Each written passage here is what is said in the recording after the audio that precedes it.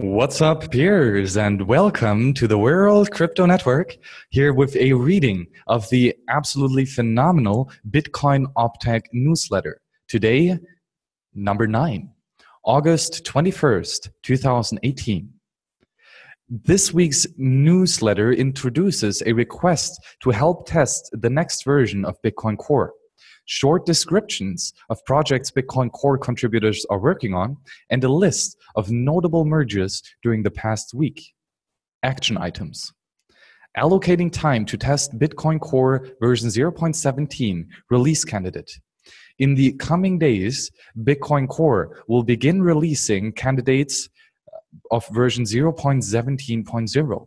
Organizations and individual users planning to use version 0.17 are encouraged to test the release candidate and to make sure that they do not contain that they contain all the features you need and don't have any bugs that would affect your operations.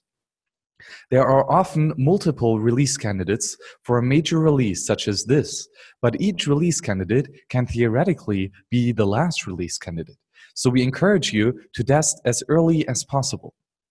News.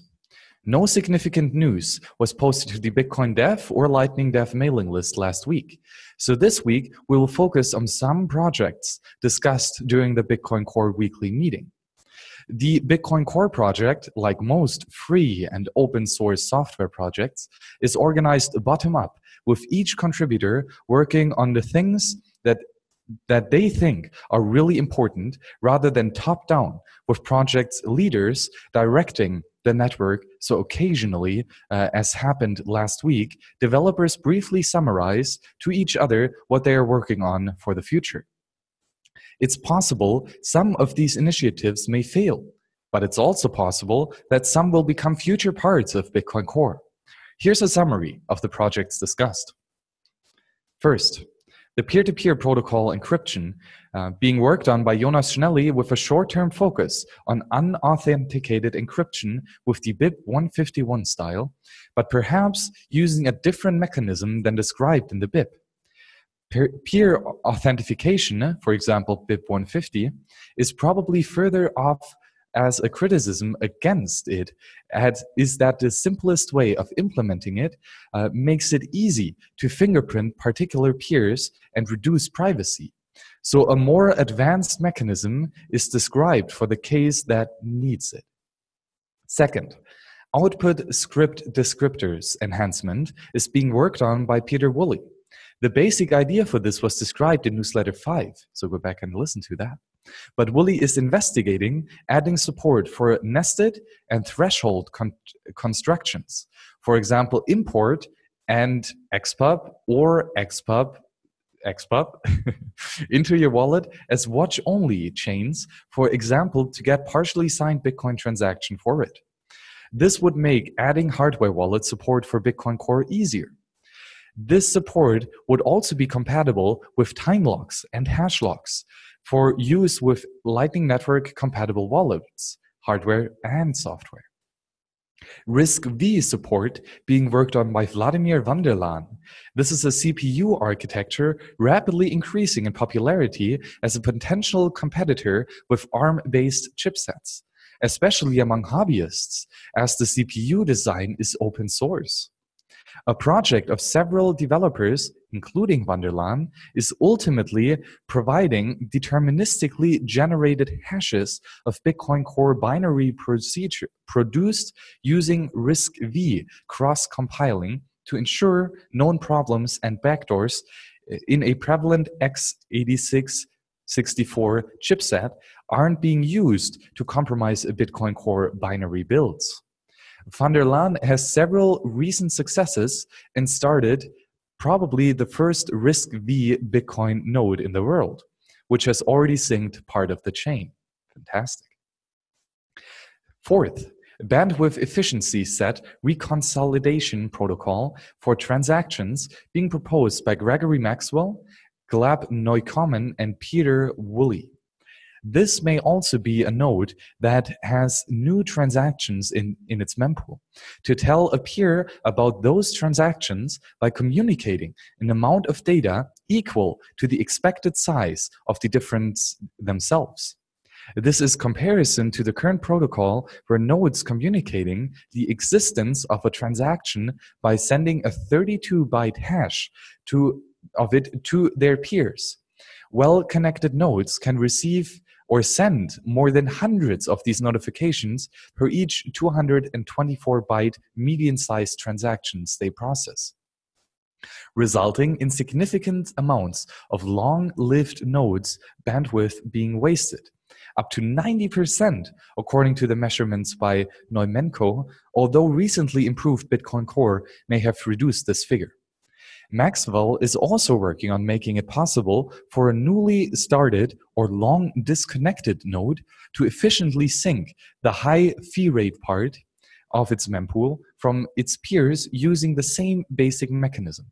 A Dandelion protocol denial of service resistant stem routing being worked on by Suhas Daftua, and the Dandelion protocol is expected to make it extremely difficult for an adversary to determine the IP address of any program that creates a Bitcoin transaction, even if they don't use Tor. But the new method of handling unconfirmed transactions privately for a time during the stem phase has to be secured against attacks that could waste node bandwidth and memory. For additional details, please see the conversation logs. Notable code commits. For this week, Bitcoin Core, LND, and C Lightning. Bitcoin Core version 0.17 branched. This allows developers to focus on ensuring stability, translation completeness, and other release features on that branch, while developing of new features continues on the master branch. This notable commits section only focuses on the master development branch of each project. So commits mentioned from this point forward are much less likely to be included in version 0.17 version of Bitcoin Core. And it should not be expected before the 0.18 version. A Bitcoin Core commit, and two of them actually, improve the BIP 174 partially signed Bitcoin transaction handled in ambiguous situations. Oh, how ambiguous.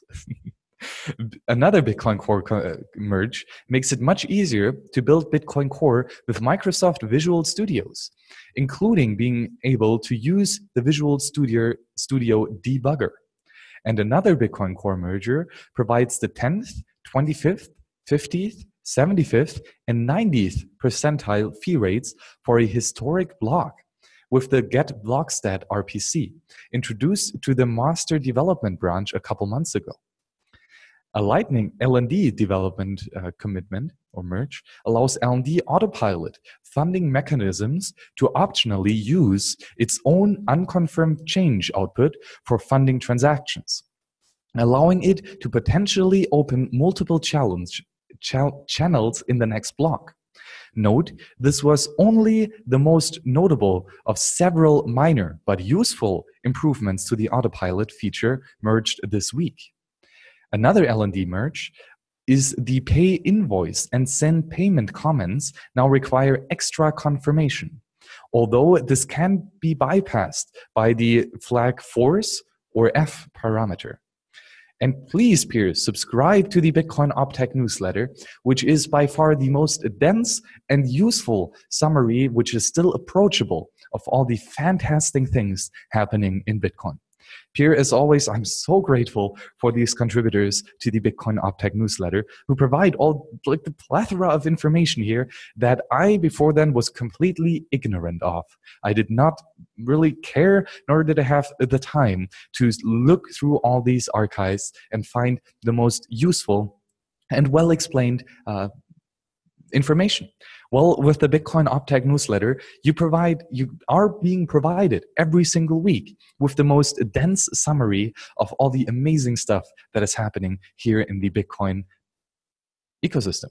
And it's lovely. So thank you very much for all the supporters. And thanks, of course, to all the supporters of the World Crypto Network on teleco.in. So thank you very much and see you on the next show. Bye-bye.